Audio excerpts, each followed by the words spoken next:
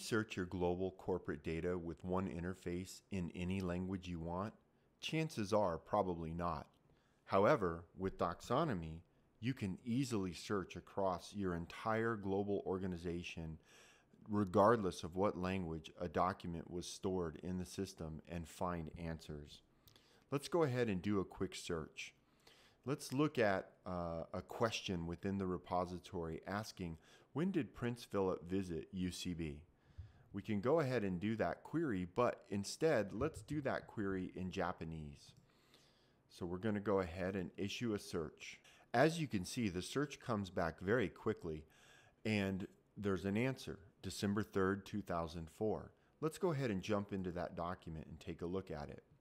As we can see here, this document has been translated into English by default, which is core to what Docxonomy does.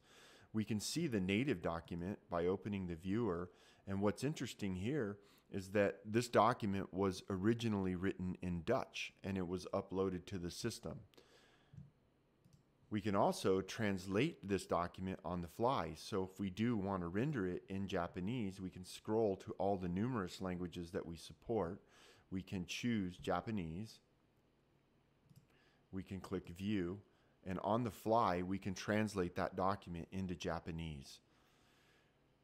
Furthermore, what's even more powerful about everything that we do when it comes to translation is in the similarity engine.